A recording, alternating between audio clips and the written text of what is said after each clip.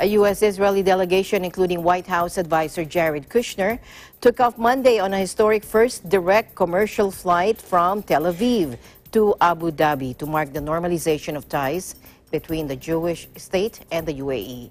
Now, Kushner said the future doesn't have to be predetermined by the past. This is a very hopeful time, he said.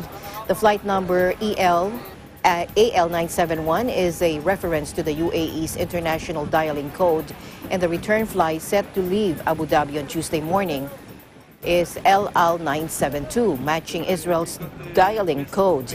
Now, the Israel-UAE agreement to normalize ties was announced by President Trump on August 13, making the UAE the first Gulf country and only the third Arab nation to establish relations with Israel.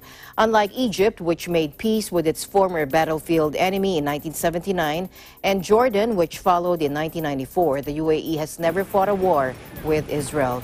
The unprecedented flight also passed through Saudi airspace, according to data from the specialist website FlightRadar24, and marked the most concrete sign yet that Israel's thaw with major Arab powers is taking hold.